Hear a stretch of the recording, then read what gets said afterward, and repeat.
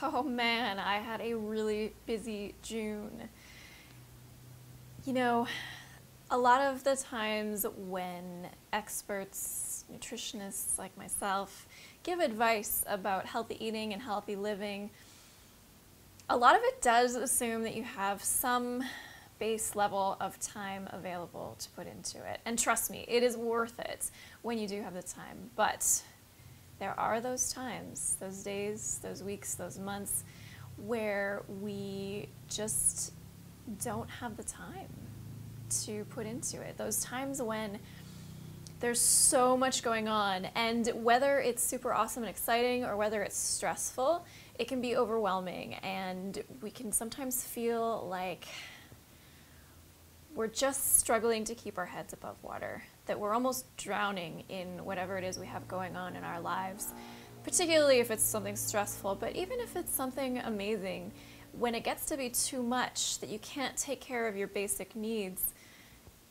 it gets to be a struggle. And, you know, obviously, those of us who are fortunate enough to have those struggles be from a positive thing are lucky. And personally, I feel so grateful for everything that I have in my life. But June was a super busy month. So I don't know if anybody noticed, but I actually didn't post a video for 2 weeks because I was just that busy. And you know, when you only have 10 minutes to try to shove some food into your mouth to keep you going for the rest of the day, when you don't have time to do laundry, when you don't have time to wash your hair, you know, things start to slide to the most essential priorities.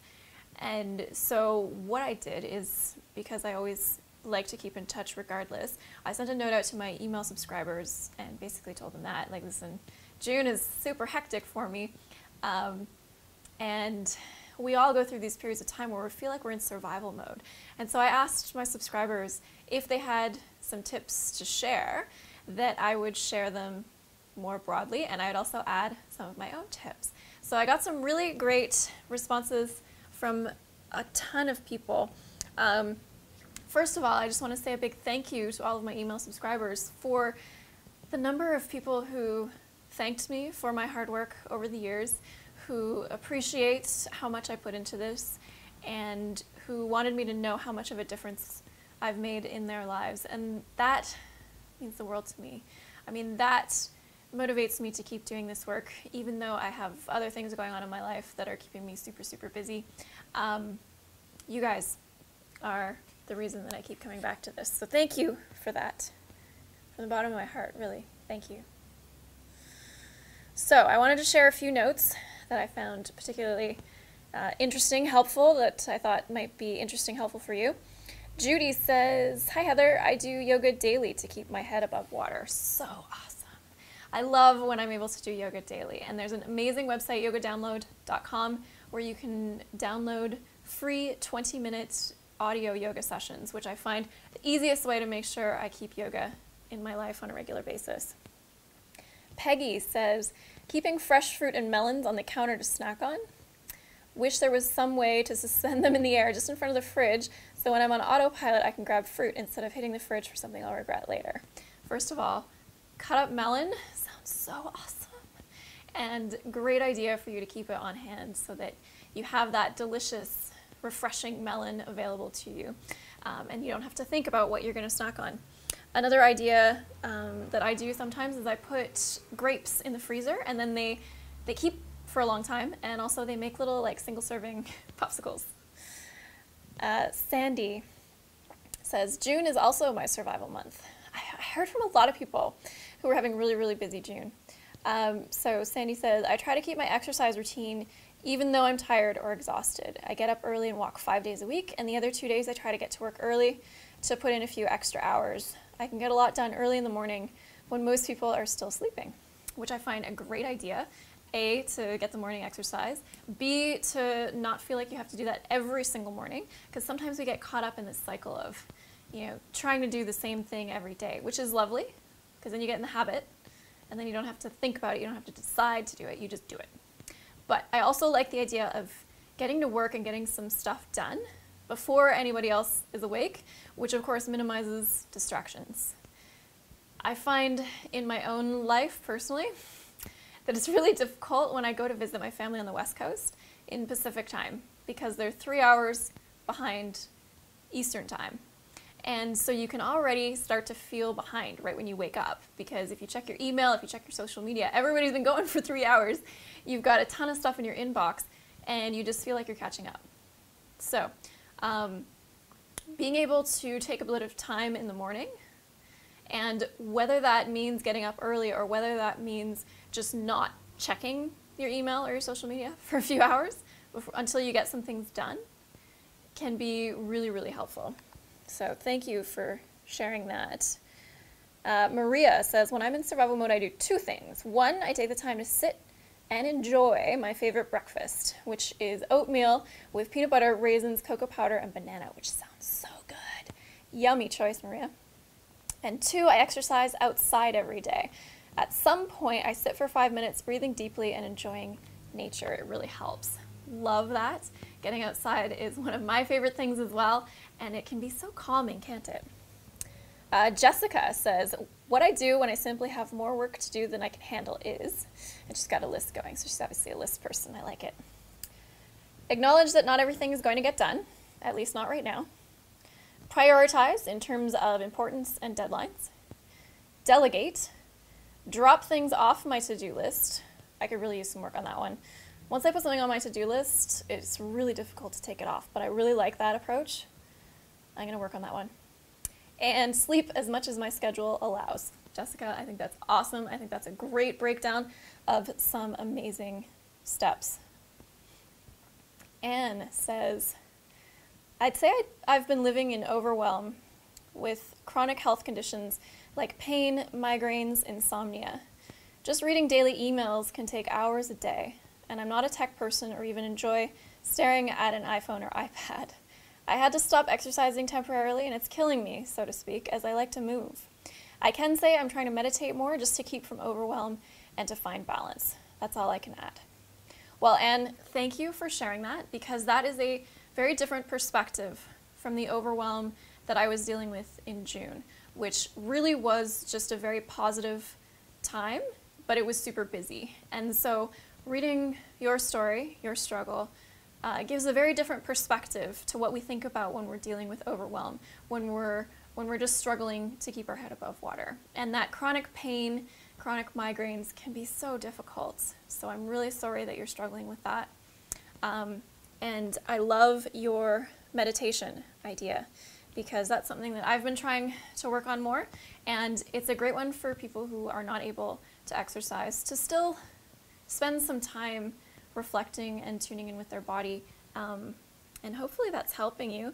It sounds like it's helping you find a little bit of balance in your life, and hopefully that can only expand as you get more into that. And I am going to use that as inspiration for myself to make meditation a priority in my life. Sharon, I love this note. What I am reminding myself during this time of much struggle is, even though it sounds ridiculous, I am not in prison. I have choices, I have a good career, even though keeping all of those at the forefront can be really hard without freaking out or not being able to focus.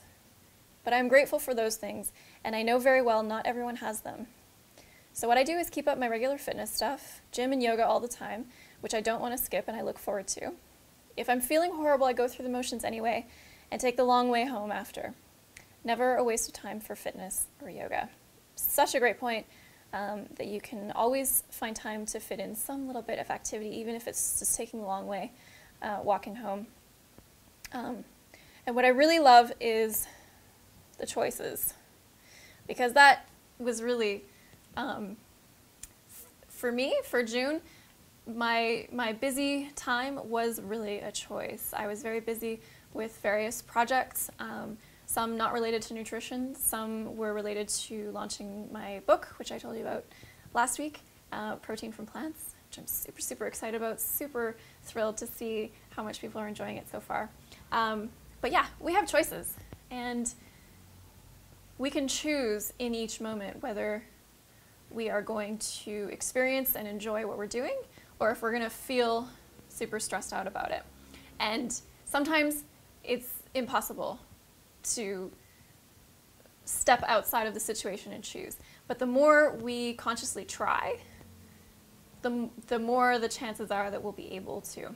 And going back to Anne's story previously, obviously, chronic health conditions are an exception to that. But in terms of, just your average feeling overwhelmed, those kinds of things, we do have a choice. And I think it's great to feel grateful. That came out funny. But that's another thing I've been trying to do lately is practice gratitude. So just writing each day something in my diary that I'm grateful for. Steven says, I listen to music a lot during the day. That seems to be my go-to.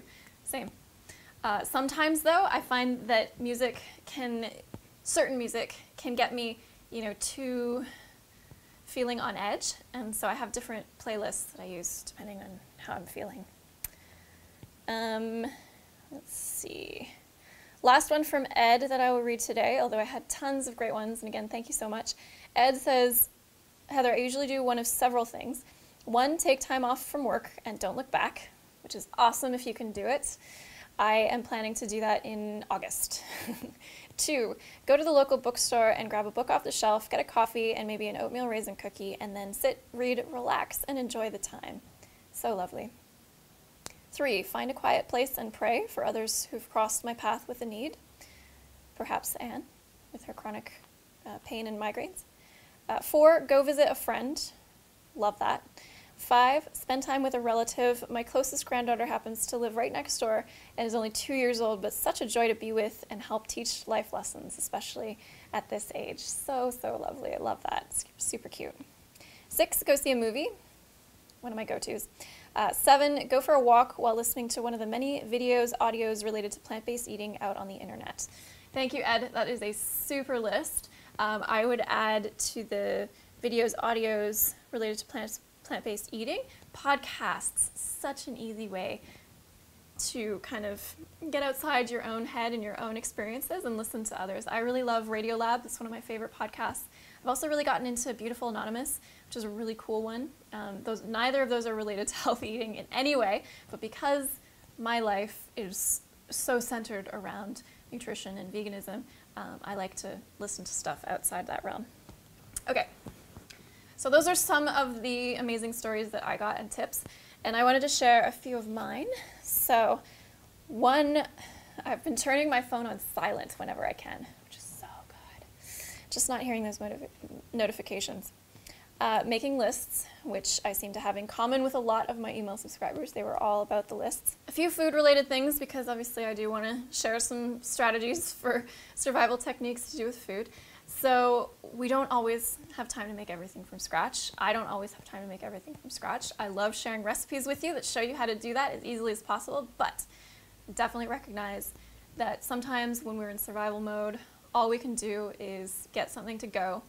And what I do in those cases is I have my go-to places that make good sandwiches and wraps to go. By good, I mean healthy, filling, so they last me through the day, because as I said, if I only get 10 minutes to get some food in my mouth, it needs to be filling, and tasty.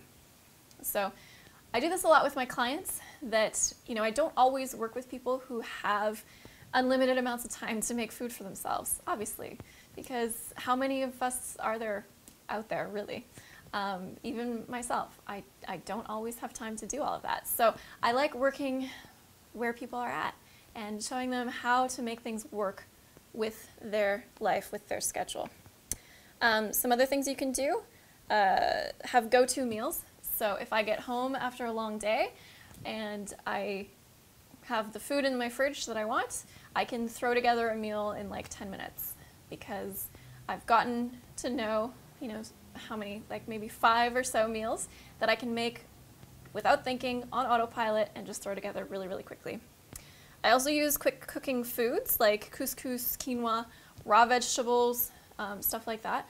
Or I might get some, like Eden Organic makes some really nice soups or beans and rice that are pre-made, so pre-cooked and seasoned, so that you can pair that with some fresh vegetables. That's usually what I do, is I would pair something that's prepared healthfully and pair it with some fresh vegetables. Morning exercise is my standard go-to. I find it much easier to get the exercise in the morning. When I get to the end of the day, I'm usually pretty tired, usually pretty hungry, so it's hard to exercise before eating dinner. But sometimes I recognize that I need just a lazy morning. Or sometimes I recognize that it would serve me better to just get to work, get some stuff done. So I try to do morning exercise, but also recognize when it doesn't work with my day. Similarly, some days I like to go long and work, all through the evening to try to catch up on things a bit. But then other days, I don't at all. Other days, at a normal end of work time, I just shut everything down, take some time out, just relax and chill out.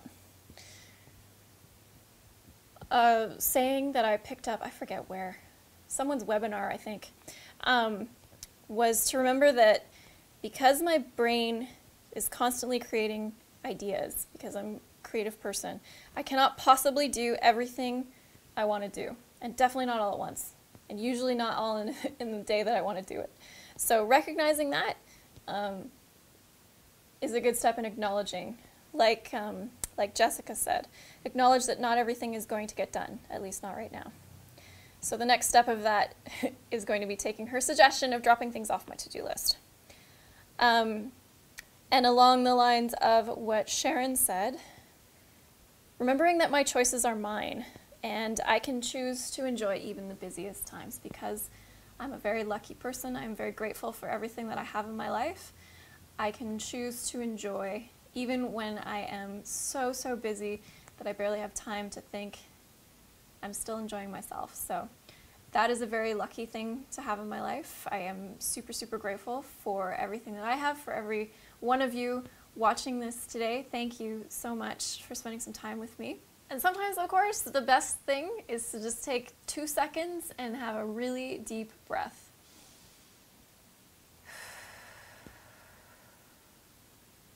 The breath out is often the more important one for me to remember, that release. So hopefully something in there was helpful for you. Hope you're not stuck in survival mode, and if you are, hopefully something in there can help you break out even just a little bit for today. Otherwise, hope you're having a wonderful day. If you want to get in on more personal updates from me, you can sign up for my email list down below. Thank you so much for watching, and we'll talk soon. Bye, guys.